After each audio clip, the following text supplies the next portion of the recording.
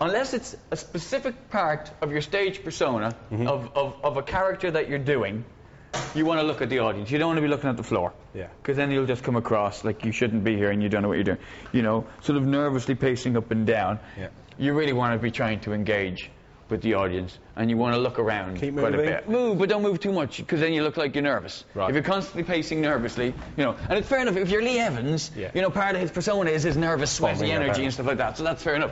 But early on, particularly, and you want to appear confident, you don't want to be pacing up and down. You just want to a leisurely pace, just to show, as I say, that you belong. You know exactly what you're doing. And scan the whole audience. Imagine you're trying to find a friend of yours. Have a look along the back and just keep scanning the audience. Because after a while, I mean, if you're only here for 5 minutes, it doesn't really matter. But if after 20 minutes, you're still just staring at the back wall, the people down here start to feel like they're not connected to you anymore. Yeah. They start like, he's not even talking to us. He's just staring into space. So there's an air of showmanship. You've got to make people there to have a good time, so...